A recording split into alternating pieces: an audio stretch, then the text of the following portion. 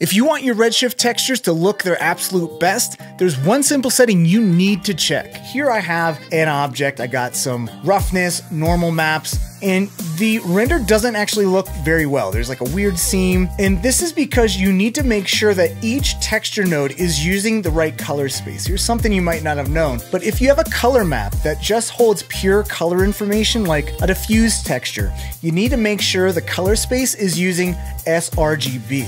But for any maps that hold any data information, so we're talking metallic, bump, normal, and displacement, you actually need to change the color space to raw format. If you don't do that, Redshift isn't gonna use that information correctly. So if I go and select all my nodes, change them to raw, wait for it, you can see that massive difference there.